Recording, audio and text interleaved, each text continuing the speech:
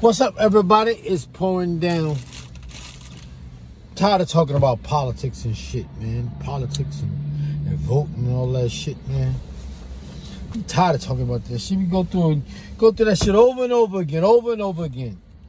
The main reason, like I was saying, the black vote helps everybody except black people, because black people don't vote as a block.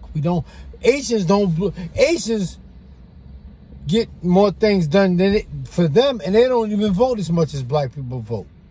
And then back to what I said, most people vote as a block. Hispanics vote as a block. Most of Europeans that come to this country vote as a block. Black people don't vote as a block. Like I was saying, when black people didn't have the right to vote, it was against black people, and black people only for men and women. You couldn't vote. Then they said women got the right to vote. Black people still didn't have the right to vote. They said women couldn't vote, and then they said women could vote.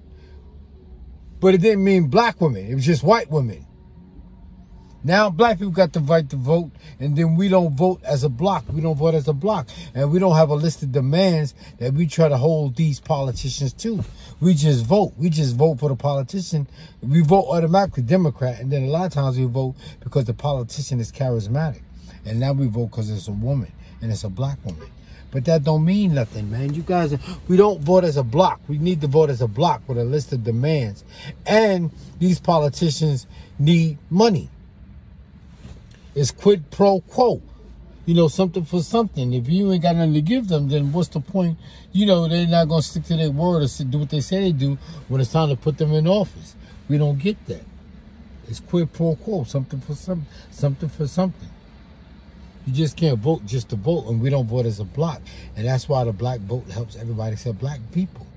And another thing is, like I was saying, the condition of black people only got better because the condition got better for everybody. Prior to the Civil War, 99% of black people worked for white people. Today, 98% of black people work for white people. Why y'all keep thinking things got so much better? It only got better because it got better for everybody. When you look at them old Western movies and shit, and times was hard, it was hard for everybody.